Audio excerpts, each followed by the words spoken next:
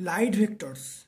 Electromagnetic waves are associated with electric fields and magnetic fields, but only the electric field produce optical effects. So electric fields are called light vectors. What is Poynting vector?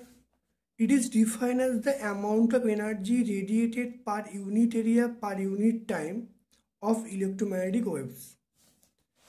The electric field E and magnetic field B, then we can write Poynting vector is equal to E cross B by mu 0.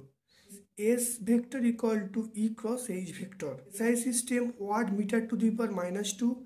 CGS, that is arc second to the power minus 1 semi to the power minus 2. Dimension, that is mt to the power minus 3.